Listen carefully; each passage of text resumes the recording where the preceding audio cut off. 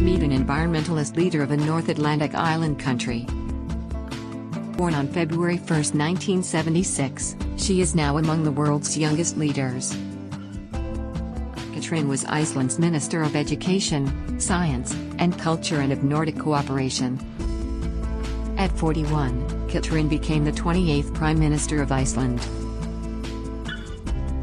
Katrín Jakobsdóttir is an anti-war feminist and the chairwoman of the left-green movement in Iceland. She has campaigned to make Iceland carbon neutral by 2040.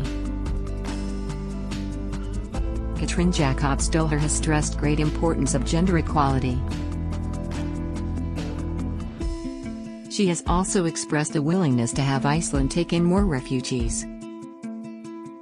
The new PM has leveraged a boom in tourism to increase public spending.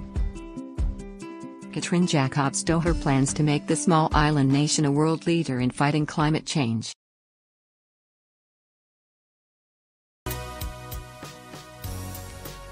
Waterpedia supports the Sustainable Development Goals.